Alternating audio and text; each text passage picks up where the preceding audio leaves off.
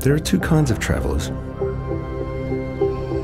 Those who fly somewhere new and just skim the surface, ticking off the landmarks in the top 10 lists. And then there's us, the land divers. We dive into a land, down its side streets and through its nameless alleys,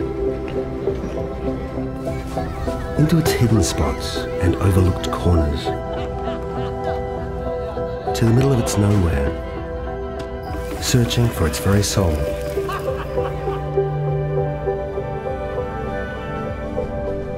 You're there not just to see the place, but to feel it, breathe it,